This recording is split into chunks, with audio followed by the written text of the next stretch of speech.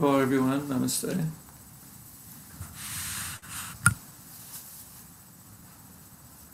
Okay, so welcome, thank you for watching. So Merry Christmas. So this is actually a Yoga Kirtan Hawaii program that we're broadcasting on Facebook Live. And we're also simultaneously streaming it on Congregational Kirtan, which is a private Facebook group.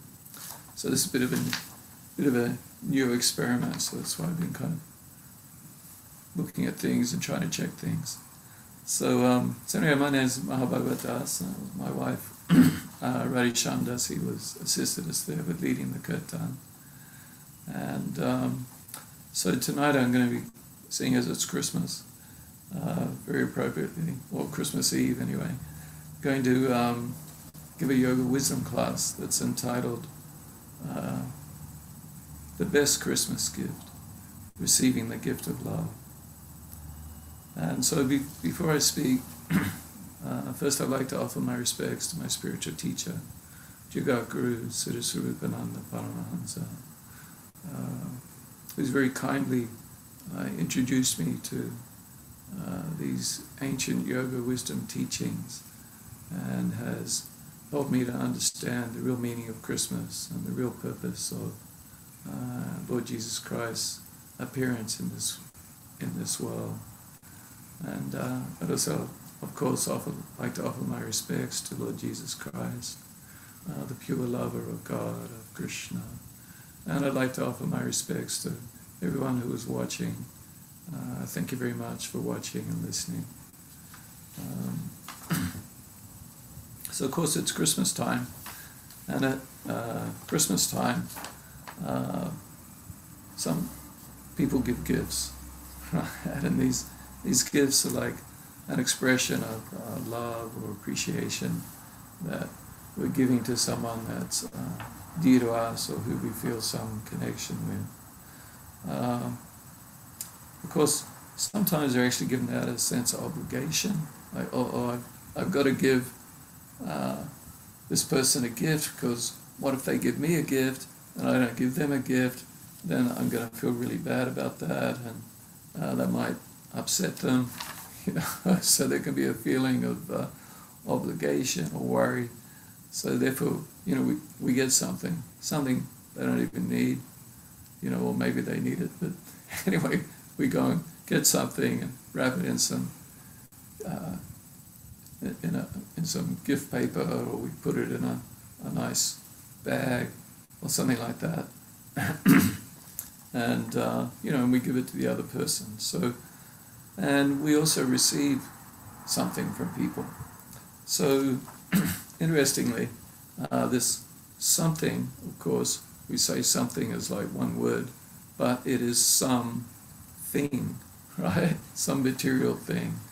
So the question is, will some material thing that someone gives us, will that actually make us happy, right? Or if you're getting a gift and you're going to give it to someone else, you have to wonder, will this gift of something that I'm going to give someone, will that actually make them happy? And so my spiritual teacher, Guru, he gave a very nice lecture many years ago entitled Christmas, Gift Wrapped Emptiness.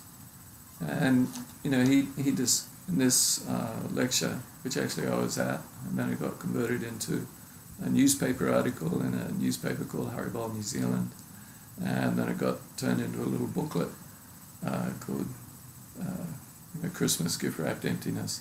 So anyway, he described in this lecture, my spiritual teacher described the experience that many of us have, particularly when we're children, around Christmas time and the receiving of gifts. Because as a child, you're kind of intently focused upon, what am I going to receive?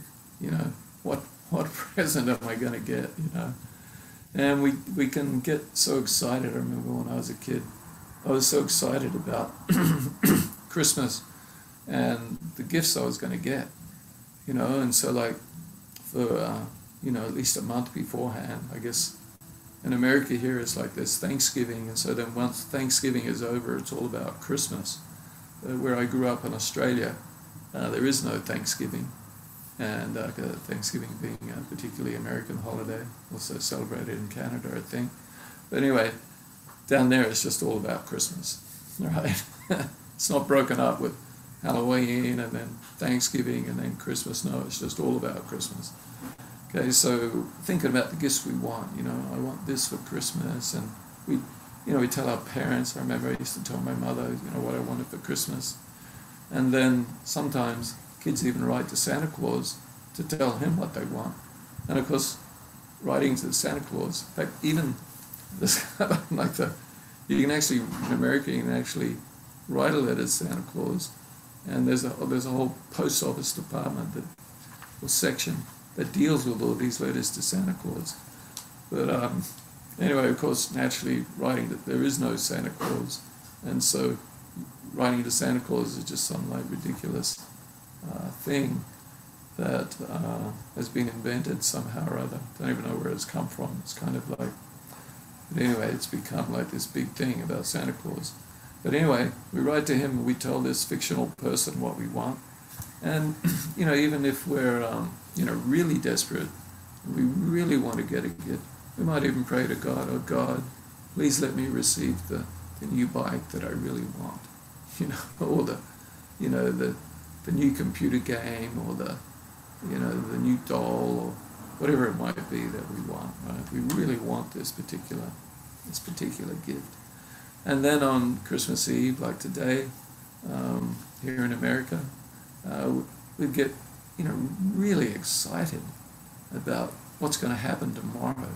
I'm going to receive all these wonderful gifts, and there'd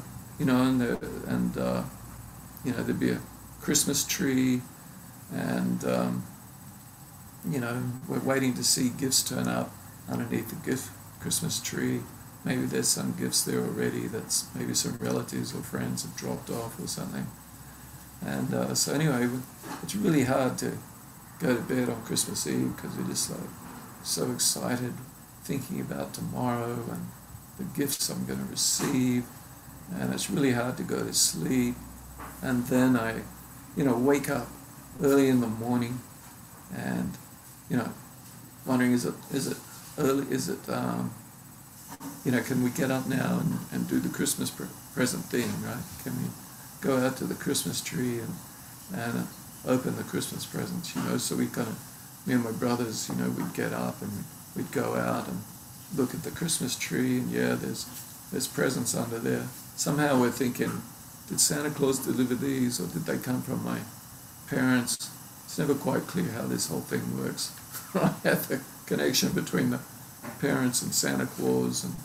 But anyway, we didn't really think about that too much, especially as you get a bit older and you find out, well, there is no Santa Claus, just some ridiculous myth that people have come up with, as, who even knows why they've done it. Anyway, you go out there and you can see all the presents are under the tree, but you can't open the presents until your parents come out, so your parents have got to, you sort of go into their room and see whether they're going to, we used to go there and knock on the door, and then, wonder, well, are my parents going to get up now? Can they come out and watch us open all the Christmas presents? And, finally then, it's late enough, it's like maybe 5 a.m. in the morning, whereas normally you would never get up until 6 or 7. Anyway, 5 a.m. in the morning, the parents come out, they're in their pajamas, we're all in our pajamas, and it's like there's this big mood of excitement. We're going to open the presents, and with so much believing that, these presents, these material goodies wrapped up in Christmas paper and with Christmas bows and decorations on them, and so on, that when I open these and I get the stuff that's inside these packages, that I'm just going to be so happy, that I'm going to experience so much happiness. It's just going to be wonderful. This is kind of the feeling that we have, or feeling I used to have anyway. So then, so then we start opening it, and we go for the biggest thing, or the thing that we think is the thing that I really wanted, that I wrote to Santa Claus about, or I told my mother that I really wanted, or that I even prayed to God about. Oh God, please let me make sure I receive this particular present. So then we open it, we tear the Christmas paper off and open it up and look at it, and here it is, and wow, that's wonderful. Thank you so much, Mom. Thank you, Dad. This is really good. And we sort of look at it, and then it's like, okay, all right, well, I've looked at that one. All right, what's next? Okay, so we put that one down, and then we go to the next present, open that one up, and it's like, thank you so much. It's just what I wanted. And then, we don't get that many presents, so maybe there's 5 or 6, and you kind of go from one to the next, and you open them all up, and then it's kind of like, okay, well, is there anything more? Is that all the presents I'm getting? So basically, we look at each one for maybe 30 seconds, and and after I've opened them all up, and then, after the whole sort of ritual of the opening presents is finished, then it's kind of like, then there's a period of like playing with them, right? They're toys, right? Kids want toys, basically. Maybe some books. But anyway, you get your toys, then you've sort of opened them all up, and then you kind of start playing with them. And then after a bit, it's kind of like, okay, well, I've played with that enough now. So then I begin to feel a little bit like let down. I thought these things would make me happy. I've been so looking forward to getting these things.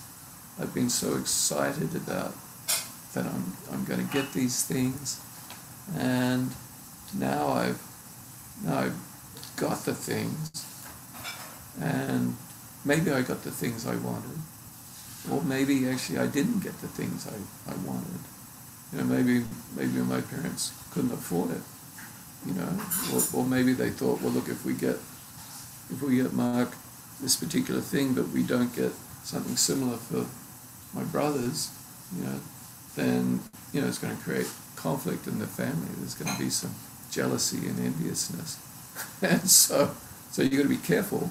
It's got to all be like evened out, Otherwise, this gift-giving ritual can lead to major problems. And so anyway, so maybe I didn't get what I want, so I'm bummed about that. Or maybe I got everything that I wanted. But now I'm like just feeling, I'm still not totally happy and satisfied. In fact, I remember on Christmas Day, I'd get all my stuff. And, after you've opened them all and kind of been through the whole thing, then you start thinking about, well, what I want for my birthday. What's the next thing I want? That's to try and satisfy myself, to try and make me happy.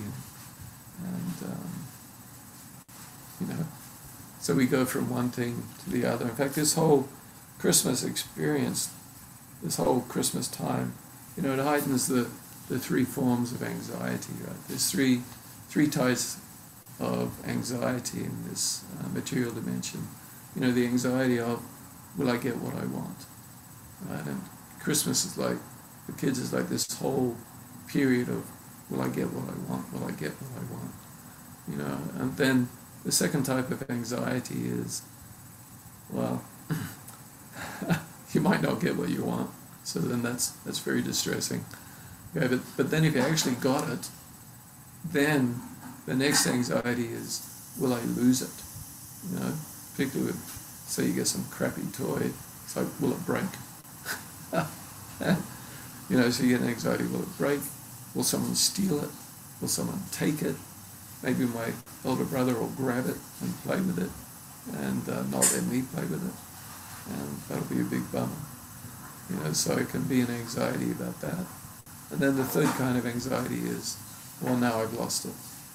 It did break, or it's lost, or, so there's these three threefold anxieties. And at Christmas time, these three types of anxiety really become more prominent. So that in fact, at Christmas time, many people feel very depressed. Christmas time can be a depressing time. It's supposed to be a time of joy and happiness and feelings of goodwill towards others. But a lot of people may feel at Christmas time, they can feel lacking in comparison to others. They might feel, this, the other family or the next door neighbors or the people I see on television or whatever. Or these days, what you see on social media, you see other people on social media. Sorry, I forgot to adjust the phone.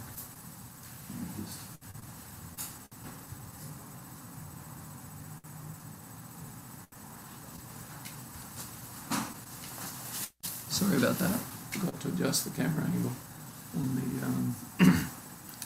for the people watching on Yoga Hawaii. So anyway, so we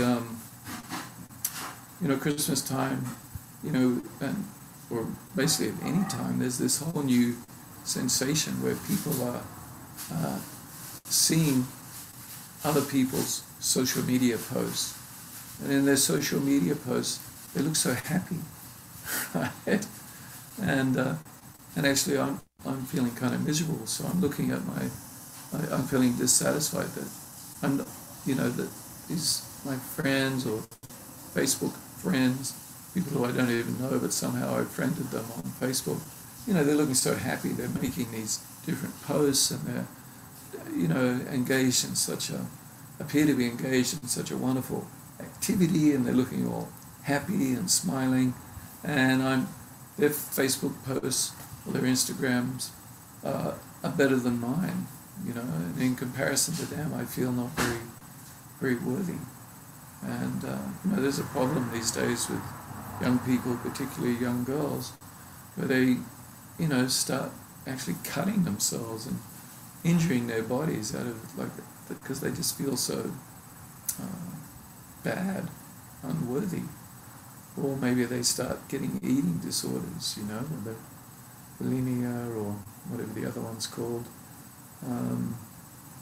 where they try and look really thin, or they eat and then go and make themselves throw up. So anyway, there's this feeling of not being compared to others, that my situation is not very good, and I feel very unworthy and unhappy and depressed as a result. And this can particularly happen a lot at Christmas time, because we're thinking or seeing that other people are very happy.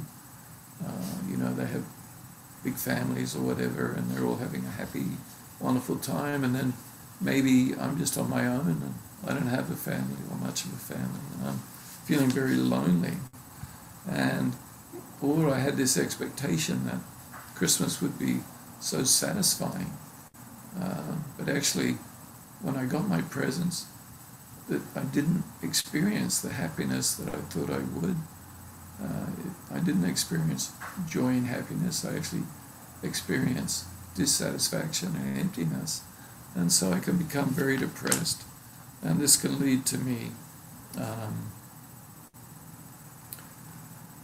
can just lead to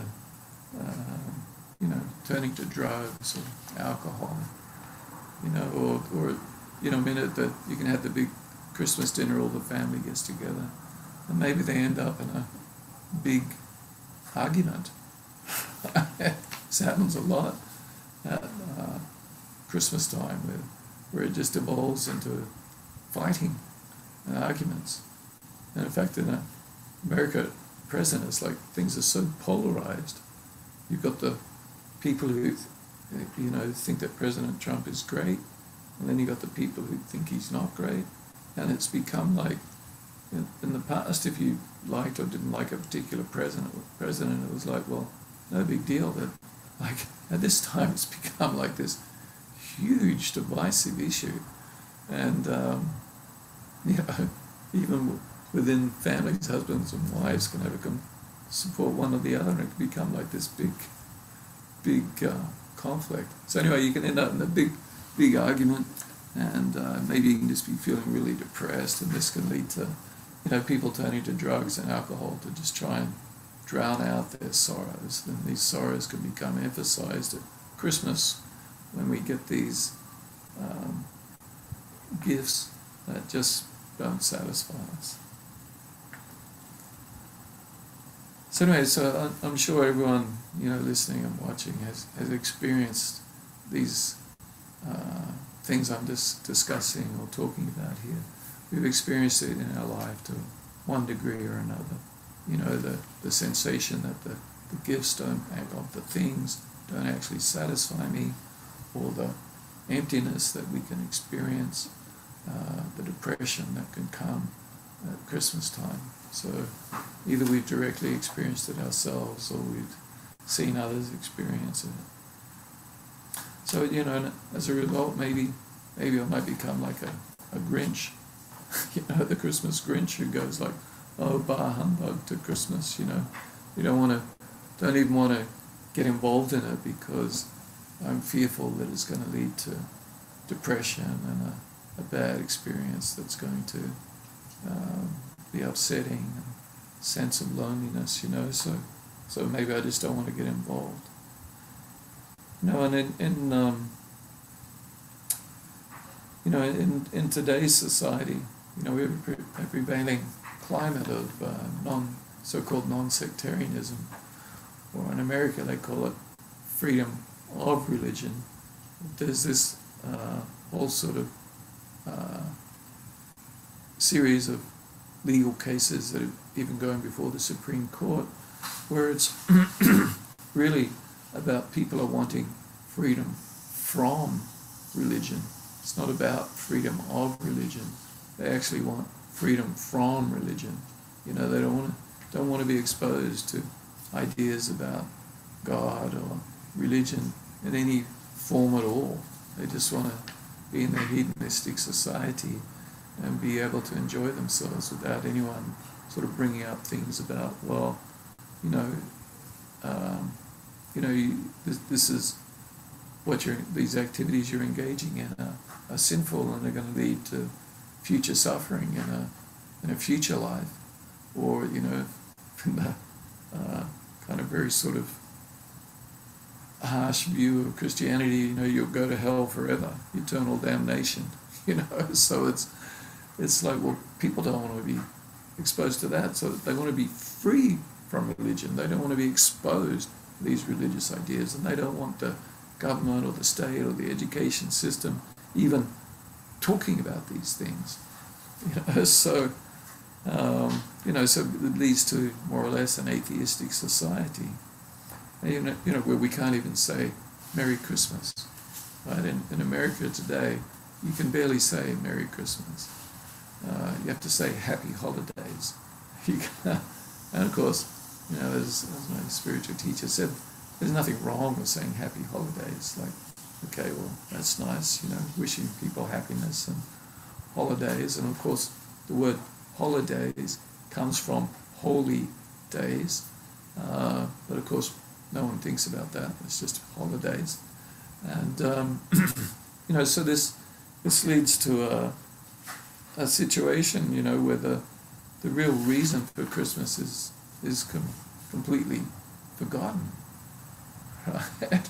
It's like, when I walk the streets every morning, I go for a morning walk, and in the neighborhood around here,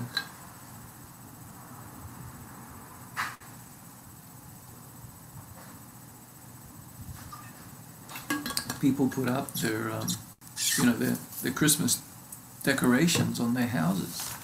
They put up like lots of lights, and then more recently these days, over the last few years, there's been like this big switch to like these blow-up kind of, they're not toys, but they're like blow-up figures. Some of them can be quite tall, like 10 feet tall or something, and there's like a pump a little motor that pumps air into it and keeps them inflated.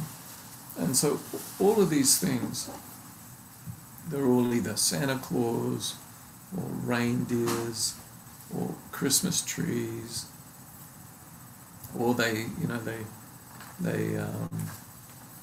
take some other figure and dress it in a red coat or something, or put a Christmas Santa Claus hat on it, But everything is about that.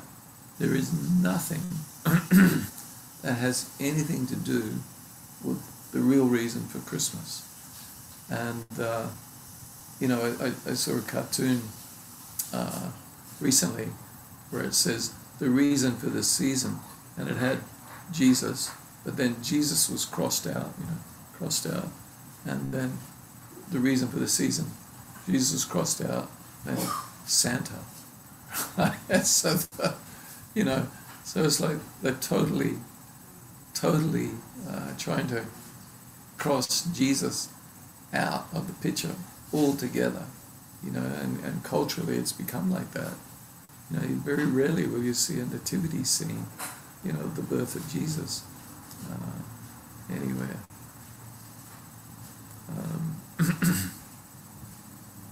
So, but actually, of course, Christmas is about the birth of Jesus.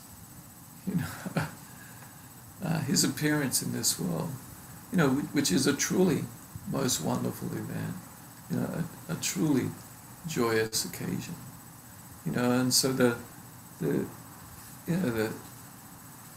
reason for Jesus' appearance was to give the gift of love, the gift of telling us about and sharing with us the unconditional love that God has for all his children, and for Jesus to share with us his the love for God that he has. So how contrary is this the real reason for Christmas, the appearance of Lord Jesus Christ and his teaching us about the goal of life, that the real goal of life is to love God with all your heart and all your being, and that the second is like unto it, to love others as much as you love yourself. So, in other words, the whole reason for Jesus' appearance is to give us this actual gift of eternal life, of eternal love, of appreciating love for God and experiencing love for God and love for others, and that somehow this whole thing has become turned around and perverted, so that at Christmas time now that Jesus is like completely forgotten in popular culture, in the shopping centers and in the streets. It's basically virtually nothing to do with Jesus, and it becomes down to like buying things to give to other people in an attempt to make them happy, and rich merchants. So it's a whole thing developed by retail merchants, right? Over the last couple of centuries, this whole idea of gift giving, and it's great for business, right? It's the busiest time of the year for those shops. It's the whole purpose of the whole Christmas. It's to make money for people. So how much that's been diverted from the real reason to celebrate Christmas, the appearance of Lord Jesus. So, Jesus, is appearing, giving us, teaching us how to love God, and sharing his love for God with us. So there's actually studies that show the power of love.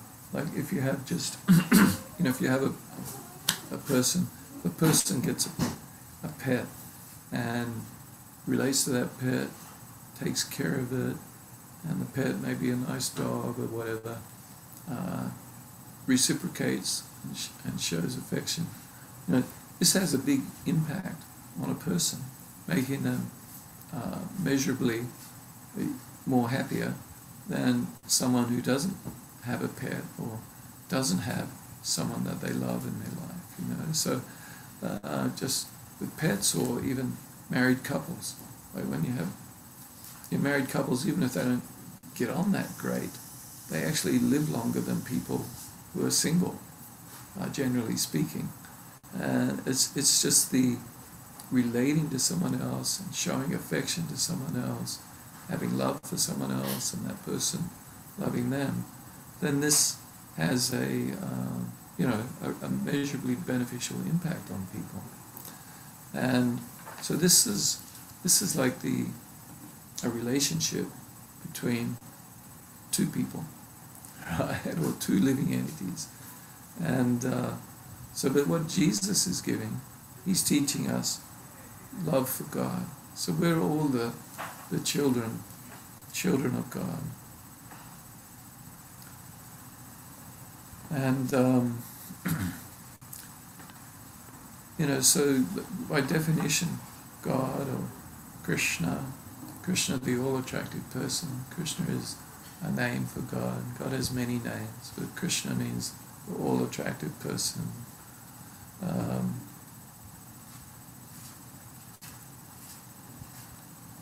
He is the cause of all causes.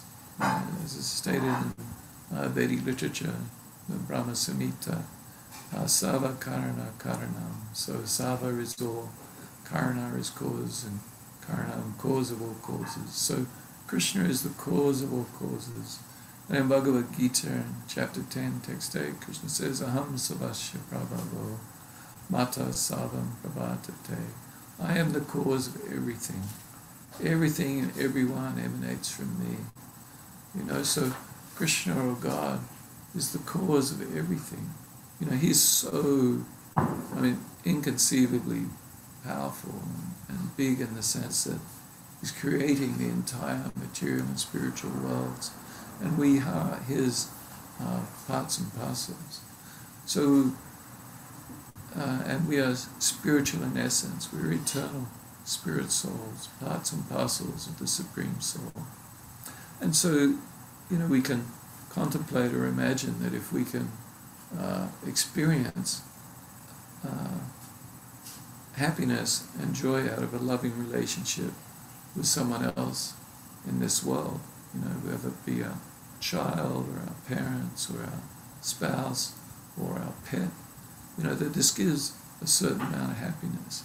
And this happiness, in a sense, is like a type of yoga or union. The word yoga means to link up or to unite, and it entails, of course, two people or two beings and a process for uniting. And so the process of yoga is really about uniting with God, the Supreme Person. And the particular type of yoga that we teach at Yoga Kirtan Hawaii is what's known as Bhakti Yoga. So Bhakti means love, pure love. And so Bhakti Yoga is the process of linking up or uniting with the Supreme Person, with God or Krishna, through the process of devotional service or Bhakti Yoga. So love, the process of loving devotion, developing our love for the Supreme Person, for Krishna, through various different spiritual practices, the practice of kirtan that we engaged in, the practice of hearing about Krishna, hearing about God. And this is very much, of course, what Jesus did. He came and taught about God and taught about that we should be loving God and how we can elevate ourselves to the platform of loving God. And so we can contemplate the reality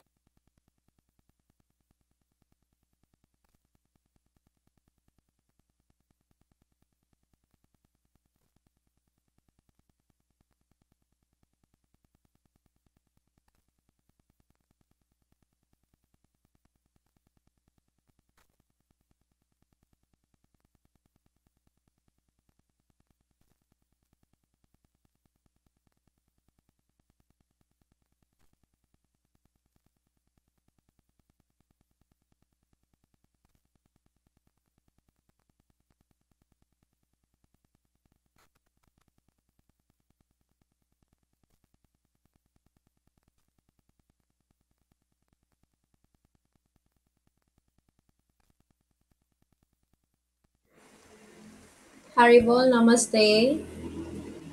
Sir, your volume is not working. Sir, your volume is not working. How long All has it right. not been working? There. It's okay, sir. Thank you so much. Okay. How long Yeah, was it not working? yeah, it is not working. Maybe 2 minutes ago. Ah, okay. All right. Not sure what happened. Anyway, I'm Thank you unmuted. so much. Namaste. That's there. So, anyway, sorry. Sorry, apologies to all of you watching who weren't able to hear. So, anyway, what I was making was the Sanskrit term for spiritual happiness and bliss is ananda, and it means, uh, just pure bliss, pure happiness. And this is actually the nature of the soul. It's actually our nature, is that in our spiritual, we are spiritual in essence, and we are eternal, we are cognizant, and we are uh, blissful.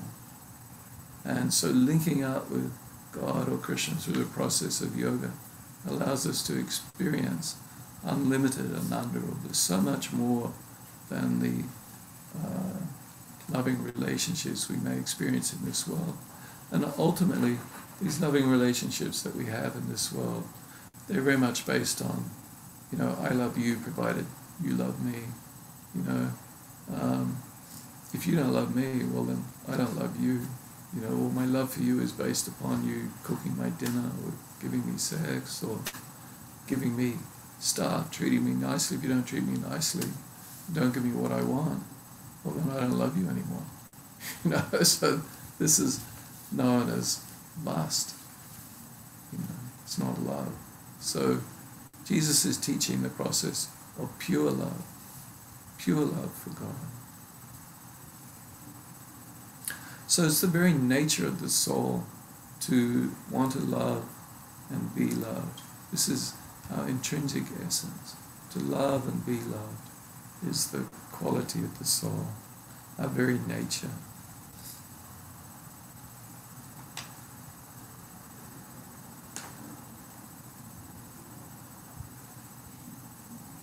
So we give in this process of yoga, we give our love to God and we receive God's love or Krishna's love in return.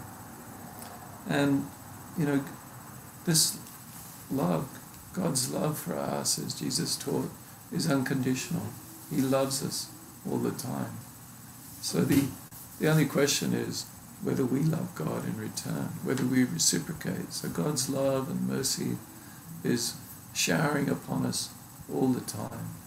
But we can choose whether to receive this love and to reciprocate in love with God, or we can choose not to. And it's like, essentially we're it's like being in the dark. We're in the dark, and maybe even we deny God's existence, right? We're an atheist, or we reject God's instructions and laws and teachings. We have no interest in them. No, I don't want to live like that. I just want to be hedonistic and enjoy my senses to the fullest. And if I have to think about God's laws, well then, that's just a bummer and I don't want to know about it. And I don't want to know about God. And hey, there's no God anyway, right? So we can have this attitude, which is an attitude of darkness, of denial of just reality. Obviously, there's a supreme creator. So there's the reality of God. And we can choose to be in that darkness, or we can choose to come out of that darkness and come into the light of God's love. And this is the Krishna's love for us. And this is the teachings of Lord Jesus.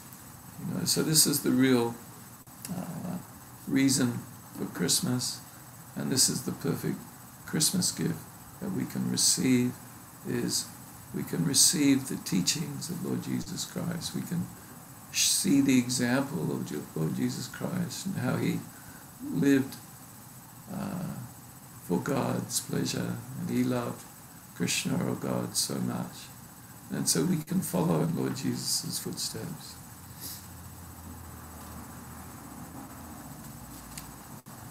So I thought I would just I'm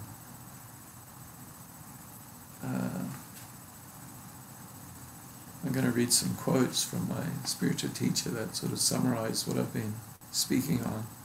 But before I do that, I would just like to encourage everyone, please come into the light of God's love, of love for God that Jesus is giving us, that all the great saints and sages teach and give us.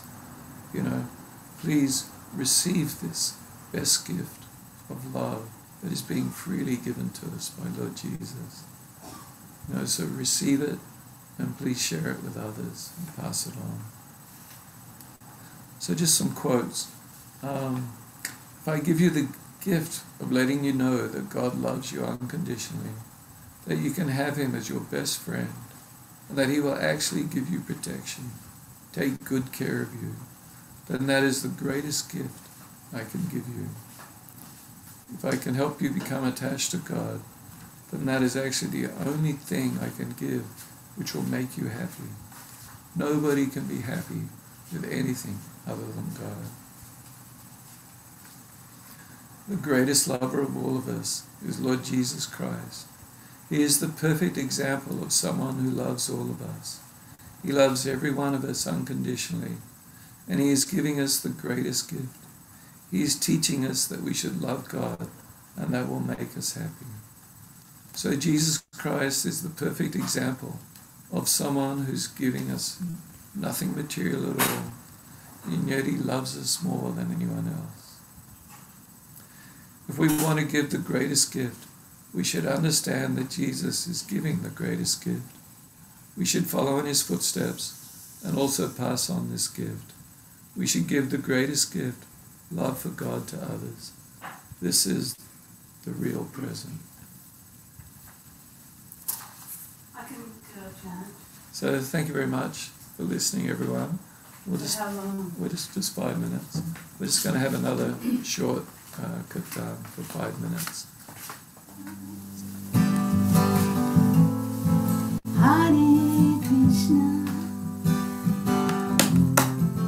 Krishna Krishna, Hare Hare, Hare Rama, Hare Rama, Rama Rama,